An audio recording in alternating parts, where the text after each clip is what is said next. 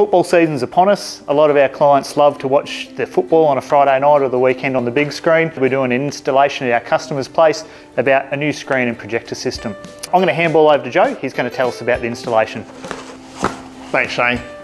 Okay, today we're going to be installing a home theatre projector. We've got a nice big room to work with. Number one point we need to think about when doing these is the type of projector you're going to be using. SD, HD, 3D, there's a whole heap of different types of projectors you can use. Number two is your room. So you need to think about how bright your room is, how large your room is. That's going to determine how big a screen you can run and what type of projector you also need to run. Number three, of course, is your screen. You need to really think about your screen.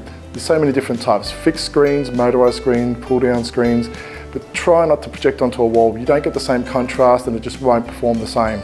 And number four, your AV gear. This is one of the most important parts when you're putting together a home theatre. Projectors don't come with speakers, projectors don't come with tuners, so you need to put something into it. You need to add a speaker package, an amplifier, and also a tuner in order to watch something out of these projectors. Today we've picked a 120-inch fixed frame screen with a velour finish on the edge. The reason we've picked this size screen, we generally use the rule of thumb of about 4 times from the height of the screen determines your seating position. So this one's about 1.5 metres high, so we're about 6 metres back for our seating position. Other big thing is the fabric. The fabric needs to be right reflective properties, otherwise it just doesn't perform as good. This here will give you really good contrast ratio, and there's a couple of different ones that your installer should be able to let you know about.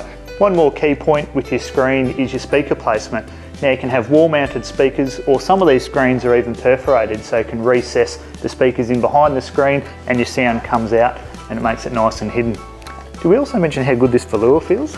You'll see here Joe's measuring up for our mounting points of the screen, and he's got the laser level there to make it nice and level for us. So we've got our 3D Blu-ray player, which is going to create our movies and our images. We've got our Foxtel box, and of course our Yamaha amplifier for our sound system. The key here with your amplifier is picking one, obviously it's going to drive your speakers. It's also nice and easy to use, and you can change your inputs just from HDMI 1 to HDMI 2. Makes it nice and simple to operate.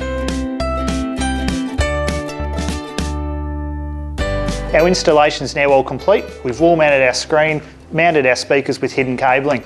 If you need any packs designed, we've got various different packs that we can build for you to suit any sort of budget level. So give us a call on 131 546.